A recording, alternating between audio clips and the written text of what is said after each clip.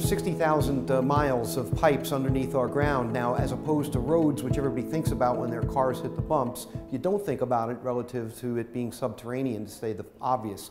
But what we learned is that New Jersey loses almost 30% of its water because of leakage, relative from a perspective of the time it leaves the reservoir before it gets to our taps.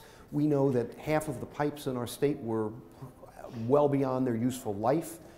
We know that that cost is probably going to be close to $1 billion, if not more, that we need to invest. So it's time that we look at One Water, if you will. Look at it from a perspective of stormwater and how that's managed. Look at it as it relates to wastewater, and then finally fresh water. We have something so important here as it relates to an affordable source of fresh water through the Highlands Preservation Act, and now this is about getting it safely, both for our health as well as for availability as we proceed.